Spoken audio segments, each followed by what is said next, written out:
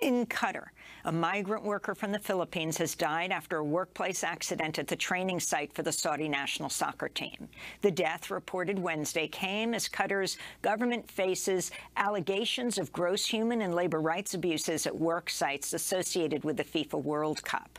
On Thursday, the chief executive of the Qatar World Cup, Nasser Al-Khater, was asked by a Reuters reporter about the latest death of a migrant worker. We're in the middle of a World Cup, and we have a successful World Cup.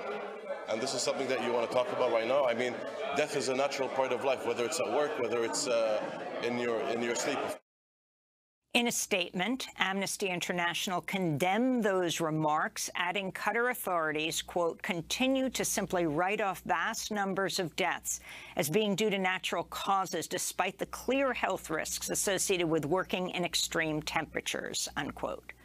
Meanwhile, the family of an imprisoned whistleblower says he's been held in solitary confinement and tortured in a Qatari prison during the opening weeks of the World Cup. Abdullah Ibais was serving as a deputy communications director for Qatar's Supreme Committee, which organized the World Cup, when he was arrested and accused of bribery in November of 2021. He was sentenced to 5 years in prison on what his family says are trumped-up charges after he interviewed migrant workers who'd gone on strike over months of unpaid wages, including workers building stadiums for the games.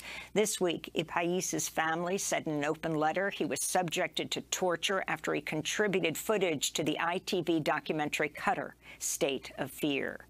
This is James Lynch, co-director of the human rights group Fair Square, reading from the family's letter.